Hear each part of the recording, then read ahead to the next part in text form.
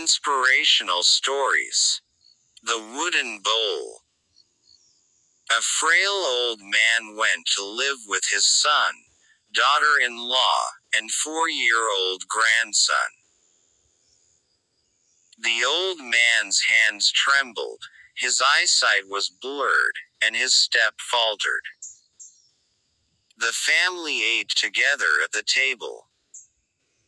But the elderly grandfather's shaky hands and failing sight made eating difficult. Oftentimes, he rolled off his spoon onto the floor. When he grasped the glass, milk spilled on the tablecloth. The son and daughter-in-law became irritated with the mess. "We must do something about father," said the son. "I've had enough of his spilled milk, noisy eating, and food on the floor." So the husband and wife set a small table in the corner. There, grandfather ate alone while the rest of the family enjoyed dinner.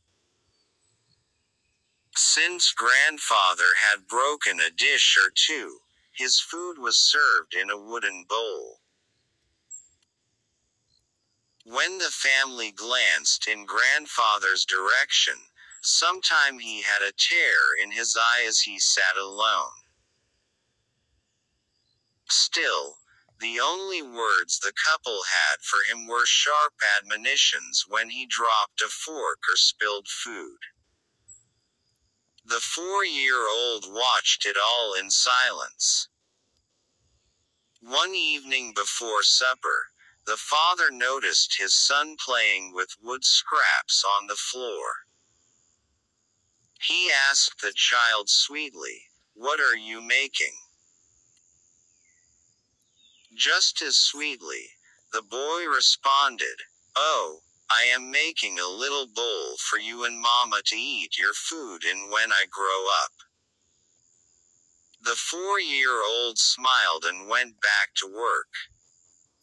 The words struck the parents so that they were speechless. Then tears started to stream down their cheeks.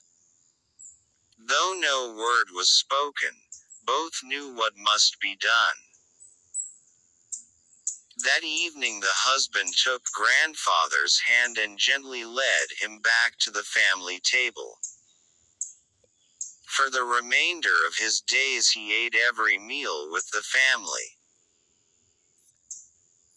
And for some reason, neither husband nor wife seemed to care any longer when a fork was dropped, milk spilled, or the tablecloth soiled. You reap what you sow. Regardless of your relationship with your parents, you'll miss them when they're gone from your life. Always respect, care for and love them.